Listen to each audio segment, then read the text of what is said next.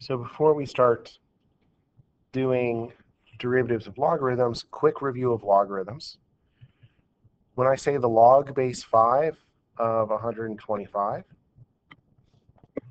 that means I'm asking 5 to what power is 125. So in other words, the logarithm is asking what's the exponent. That means logarithms are exponents. And this is a great way of thinking about logarithms because it makes the properties of logarithms make much more sense.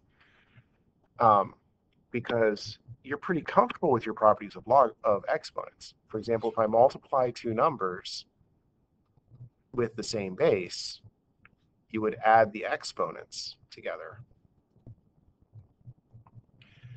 Well, the idea still works with logarithms. So I'm saying I want the log base 2 of 4 times 16. I'm multiplying two numbers with the same base, the 4 and 16, with the base being 2. Well, I would take the exponents for each of those numbers, log base 2 of 4 and the log base 2 of 16, and add those exponents. When dividing two numbers with the same base, so if I had 2 to the 5th divided by 2 to the 3rd, we would subtract the exponents. The same thing still applies with logarithms. It's just saying focus only on the exponents. So I'd take the exponent of the numerator and subtract the exponent of the denominator. And I briefly talked about this in my video involving the derivatives of exponential functions. But if I raise a power to another power, I would multiply the exponents. Well, the same thing happens in logarithms. So remember, if I say the log base 2 of 16 to the 4th, well, the log base 2 of 16 is an exponent that I'm raising to another exponent of 4, so I can multiply the two exponents. So hopefully those properties make more sense when we think of logarithms as exponents. But then there's also the change of base. In calculus, we use this a lot because just like base e is the easiest exponential function to deal with, base e is the easiest logarithm. So natural logs are what we want. And basically, any time that we have a log that's not base e, we're going to change it to base e. So a quick review of how to do a change of base. If I have the log base 7 of 6, to change the base, I'm going to do two logarithms in the base I want. So I'm going to want natural logs. And I'm going to have a natural log on top and a natural log on bottom. What I was finding the log of originally, I'm going to do the natural log of on top. And on the bottom is going to be the natural log of the old base. And if you actually type this in your calculator, you'll see it's the exact same thing as log base 7 of 6.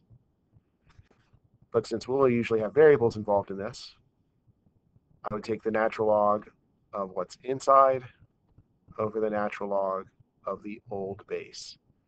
But I then tend to write this as multiplication. So I'd have 1 over the natural log of 3 times the natural log of x.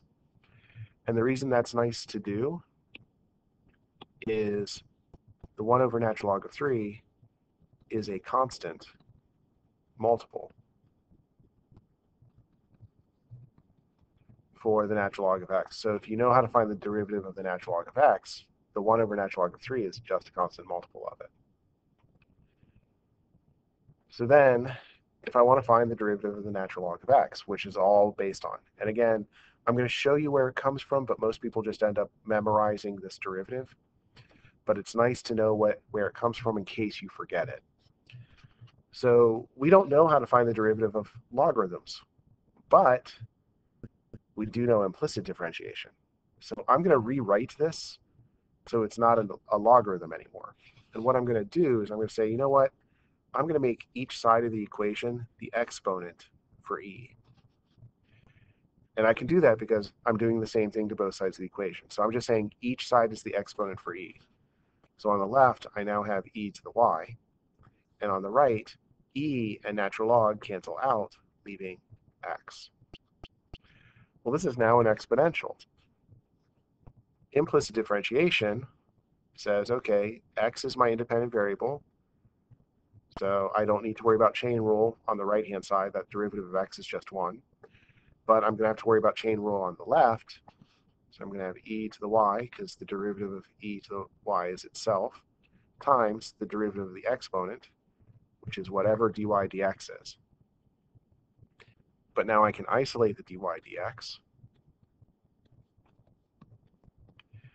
And this doesn't seem very helpful to us until I realize, wait a minute, I know from up here that e to the y is the same as 1 over x.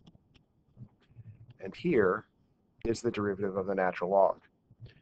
Now please note, we're not worrying about the chain rule of what's inside a natural log, but basically what most people memorize is if the natural log, the derivative of a natural log is 1 over whatever's inside, then do the chain rule and times the derivative of the inside. If I have a log that is not base e, we just change the base so that it is a natural log. So the natural log base 7, or I'm sorry, the log base 7 of x squared plus x, before I take the derivative, I'd say, well, this is the natural log of x squared plus x over the natural log of 7, but I'm going to write that so it's multiplication, 1 over the natural log of 7 times the natural log of x squared plus x. Now I can take the derivative. 1 over natural log of 7 is a constant multiple, so it just stays there, times the derivative of natural log is 1 over the inside. But then I have a function inside, so I need to do chain rule, times the derivative of the inside.